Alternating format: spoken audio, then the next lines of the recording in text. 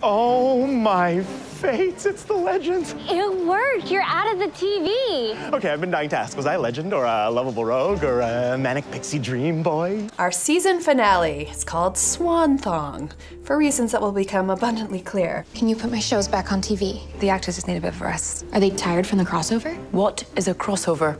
This is the episode where we have to figure out a way to defeat the fates, bring back free will to the masses, and not die. Okay, got any ideas, Cap?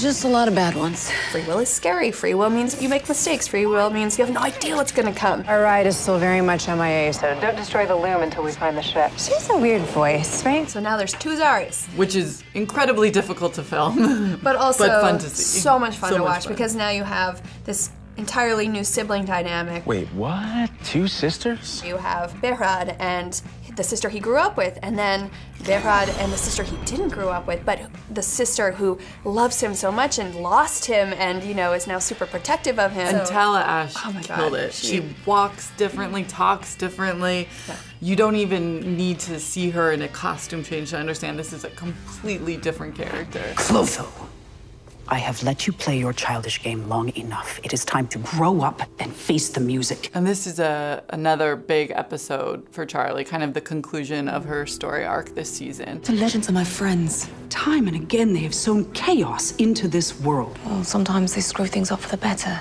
They, like the villains they've been fighting this whole season, are Encores themselves. They are all people who made terrible decisions, who messed up time and time again, and have been given another chance. If it's chaos that you want, chaos you shall have. That's more like it.